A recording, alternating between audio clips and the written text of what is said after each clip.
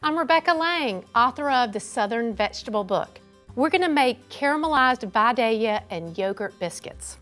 So we're gonna start out with a 1/4 cup of butter, and we just wanna melt it in our skillet. And the fun thing I love about Vidalia onions is they are very sweet, and Vidalias have a little bit more moisture content and sugar than other onions, which is perfect to go with our biscuits. Now this is gonna take about 35 minutes on medium-low heat. The reason we're doing it fairly slow is because we have so much sugar in our onions that we don't want to cook them too fast and make them over brown. So this is kind of a low, slow process, but at the end, it is totally worth it. Our onions are perfectly golden brown, and what I want to do is I want to take these off the heat now, and I want to let them just cool to room temperature, because one secret with biscuits is you never want to add a hot ingredient to your cold butter that's going to be going in with our flour, because cold butter makes a flakier biscuit. So we'll put these in a mixing bowl. Isn't that color so beautiful? I'm gonna mix in about a cup of whole plain yogurt. It's kind of the same concept of using buttermilk because it has a lot of acid in it, so it gives those biscuits a nice tang. And now I'm gonna put in 3/4 cup of heavy cream and just mix this together till everything is blended. Then we're gonna let this sit just a minute while we mix together our dry ingredients. We're gonna start out with 4 cups of self-rising flour, which is a Southern icon.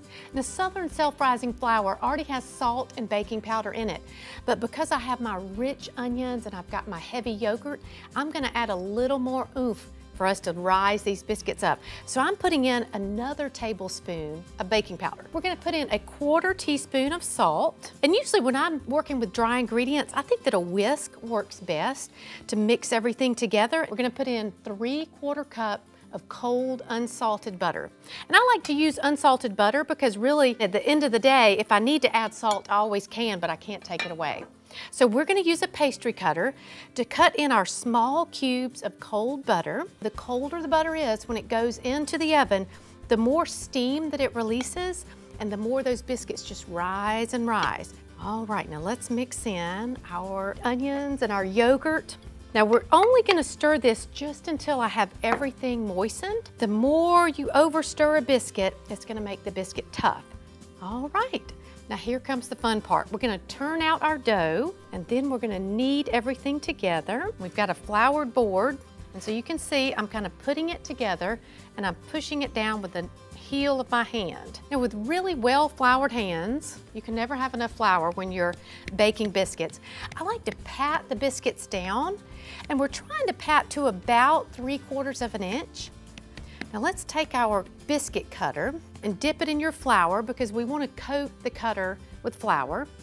And you want to cut straight down and never twist your biscuit cutter. A lot of people will bend down and then twist the cutter, and what that does is it actually makes your biscuit lopsided, or as my grandmother would say, cattywampus. So you want to always go straight down and come straight back out. And look what a nice, pretty biscuit that is. And I re-dip in the flour every single time. And you really want to cut as close to each other as you can to make use of all your dough. And the really cool thing about this recipe is that from this exact stage here, they freeze really, really well. So you can go ahead and put them in the freezer just like this and pull them out and bake them frozen. Now we're gonna put these on a baking sheet and get them in the oven. Look how moist this biscuit is. You don't even need a knife to open it. It is perfectly beautiful inside. The color of the onion is throughout, and that's a biscuit you can be proud of.